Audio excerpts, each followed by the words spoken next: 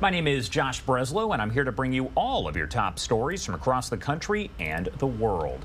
You are taking a live look at this hour over the Israel-Lebanon border as we do get to the latest details developing over the last several hours here on the war between Israel and Hamas. Israel now saying that troops by ground, air, and sea have struck over 100 terror targets in the Gaza Strip, including operational command centers and military sites. And Iran's president saying the October 7th massacre in southern Israel, dubbed Operation Al-Aqsa Flood by the Hamas terror group, will bring about the downfall of Israel. He made the comments while speaking at the funerals for the nearly 100 victims killed in bombings by ISIS. Mourners there heard chanting, "Revenge, revenge, death to America and death to Israel." I want to talk about all of these developments, so let's bring in Mark Chandler, the Director of Government Relations and Professor of Practice in the Department of Intelligence and Security Studies at Coastal Carolina University, and also a former senior intelligence defense official. As always, Mark, thank you so much for taking the time to join us to help break down all of the latest here. We appreciate it. You're welcome, Josh, and good morning to you and all your viewers today. Good morning. Well, first off, I do want to talk about the comments that were made there by Iran's president. We've heard, obviously, this kind of rhetoric before, but what do you make of the comments there made by Iran's president saying that essentially this right here will bring about the downfall of Israel? Well, Josh, that's the mantra that Iran has had since the revolution in 1979, and they've never really let up on that. And I think what it shows is Iran's willingness to continue to push and keep the Middle East destabilized. I mean, Iran's objective is the complete eradication of Israel, so we need to keep that as the backdrop. But this week, and since we talked on Monday, has been a significant week in activity out there. And I think what Iran is looking at is, one, the killing of the Hamas leader in Beirut on Tuesday. That was a significant blow to the planning operations. He was a key figure between Iran, Hezbollah, and Hamas. So that kind of was in-your-face attack, if you will. And then Iran suffered that attack at the tomb of Qassem Soleimani earlier in the week. So Iran kind of took it on the chin a little bit this week and is trying to show some strength by continuing its standard rhetoric. And on that note here, talking about the situation that happened in Iran, as we mentioned, it was a pair of bombings and nearly 100 people were killed. And this happening at a commemoration, a ceremony that was being held for a man who actually was killed in a U.S. drone strike. But we know that it was ISIS now. They have claimed responsibility for those bombings. Is that surprising? Is that what you would have expected? Well, I think when we first looked and we saw the initial reporting, this came a day after Israel took out the Hamas leadership in Beirut. And so everybody quickly ran to the fact that since it was on the 4th anniversary of Soleimani's death or killing, that actually it was Israel. But this did not have the initial characteristics of an Israeli strike. Too many civilians were killed in this. It wasn't surgical. And the fact that the pieces started leading to a militant group inside Iran. Now, that is ISIS. ISIS, probably not too much awareness for your viewers, has long operated inside Iran. ISIS is a Sunni Muslim group. That's their basis and foundation. Iran is Shia, so you have the religious underpinnings that take place there. ISIS has operated in Iran before. Matter of fact, in 2017, they conducted some attacks similar to this, some bombings in Tehran, and I believe they've been accused of some activity in 2022, some bombings there. So it does have all the hallmarks of an ISIS attack. They came out and they claimed that they put 2 suicide bombers in there.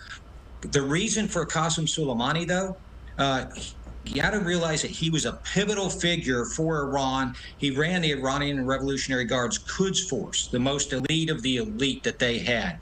So not only all the terrorist operations and militia operations in Iraq, Syria, Yemen, he was responsible for. Matter of fact, when we killed him, he was in the midst of planning and meeting with Iraqi officials and some Syrian officials to attack U.S. forces literally within 2 days of us killing him at that time. But he was also pivotal in working with the Syrian regime against ISIS and against the rebels. So ISIS had a place that they wanted to take him out also, but also this is a message from ISIS to Iran.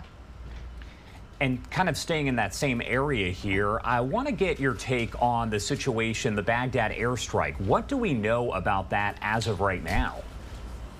Well, first off, I personally think it's long overdue. The United States finally took some action that was a little bit more direct. They took out a leader of HAN, which is one of the top militia groups within Iraq. It's obviously Iranian-backed. And so this leader, they took him out in a vehicle with one of his deputies driving between meetings, is my understanding of how the strike took place. So this group, HAN, was responsible actually for over half of the attacks on U.S. forces. And we've had over 120 attacks on U.S. forces in Syria and Iraq since the Hamas attacks on October 7th.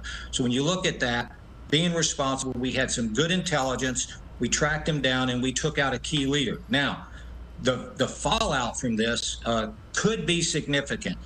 First off, this terrorist group, when we designated them a terrorist group in 2019 or 2017, this terrorist group was actually part of attacks on U.S. forces throughout. But they're also part of what's called the PMF, and that's a loose coalition of militias inside Iraq that nominally work for the Iraqi military. However, they answer more to Iran than they do the Iraqi government. So this group being a part of the PMF actually came out with strong words talking about how this was U.S. aggression on sovereign territory inside Iraq. So I think what we're going to have to see is we're going to have to get in there and start talking to people. But I do expect either HAN or Kataib Hezbollah to come back with attacks on U.S. forces throughout the region. And some other news that we did receive a statement not too long ago, Israel confirming the death of another Israeli man who is believed to have been kidnapped by terrorists on October 7th.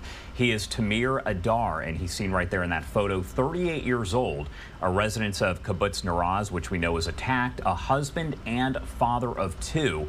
We've talked about this before, but is it likely that we're going to find out that more of these folks who were believed to be taken hostage are actually deceased as a result of the October 7th attack or just being in captivity? Yeah, Josh, unfortunately, I believe you're right on this one. We are going to find out that more of the hostages are dead or were killed during the October 7th attacks. Now, the numbers keep fluctuating. Israel released some new numbers that put the hostage account in the 130s. I've seen it as high as 136, as low as 129. So you have to look at that. But what's disconcerting here is that they're really saying that there's only about 113 hostages alive, and Hamas is holding 24 bodies. And this comes with how they're still working through all the kibbutzes and finding the forensic data and really identifying who's left. I mean, it's a terrible situation that they're still trying to work their way through. So I think we'll see these numbers fluctuate. And unfortunately, I think we're going to discover that more of the hostages are dead, and Hamas is just holding the bodies for some sort of ransom or negotiation power. And as I mentioned, a lot of different developments that have been happening here. We also learned Israel officials are saying that Palestinians will run civilian Gaza there, the civilians after the war. What do you make of that? Because there's been kind of a back and forth there. Initially, Israel had said that they were going to control the military operations. However, folks took that to mean that they were going to try to run Gaza after the war. What do you make of all of this? Well, one, I looked at that was, I believe, Defense Minister Gallant's proposal, and I would couch this as some sort of a trial balloon because it hasn't really been discussed in detail in the Israeli cabinet. I think what he was looking at was trying to put out there the idea that, number one, Israel does not want to govern Gaza. They want to turn the West Bank and Gaza completely to Palestinian control. However, they don't want Hamas in there. So you have to have Palestinian control in Gaza, the West Bank, without a Hamas, or we're just going to see a repeat of the situation. So I think what he's putting out there is, one, trying to assure everyone that Israel does not want to be a part of any kind of operation, sustained operation, nor occupation of Gaza. It's just not sustainable for the Israeli military or the Israeli government. They want to turn this over to the Palestinians. Now, I don't want to say this is dead on arrival, but the fact that Israel is saying Hamas cannot be part of any ruling coalition after the Gaza operations, Hamas is going to deny this and just say it's dead on arrival for them. So this falls on the heels of the Egyptian peace agreement or peace discussions in Cairo falling apart after Israel took out the Hamas leader in Beirut earlier in the week. What do we expect from Antony Blinken's trip to Israel? We know that he's been there several times since the war did begin about 3 months ago. What do we expect from this visit specifically? Anything different? Is there a reasoning behind it? Do we know anything that we didn't know, let's say, a week, 2 weeks ago? Well, I think that if you will, the stakes are a little bit higher on this visit. So we've had the assassination of the Hamas leadership in Beirut. We've had the Iranian destabilization. We've had Houthi continued operations in the Red Sea. So I think what he's trying to do is to try to re-energize in a very difficult time the peace talks that were taking place in Cairo earlier. Even as nascent as they were trying to get something moving forward. So we're close to some serious escalation, depending on how everybody retaliates or takes action from all the events this week. And so when we start to look at this, he's going to talk with the Palestinians. He's got to get them back in an understanding and discussion mode. So he's going to have to visit Egypt. He's going to have to go to Qatar. I think he's going to have to go back to Iraq after what we just did inside Iraq, taking out that militia leader.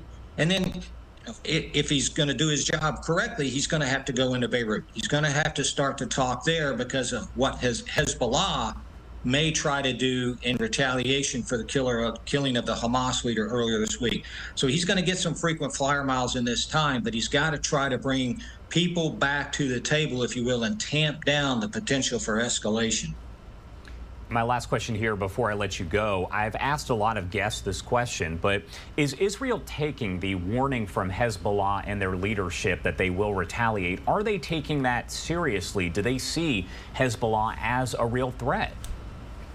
Well, I absolutely think they do. And I think Israel has been countering each Hezbollah attack with a similar response, if you will. No escalation in that. Israel has reached out repeatedly over the last 3 to 4 weeks, trying to reach a diplomatic solution with Hezbollah. Now, the attack on the Hamas leader in Beirut, that is a definite smack in the face to Hezbollah, because he was in an enclave, if you will, that was Hezbollah controlled.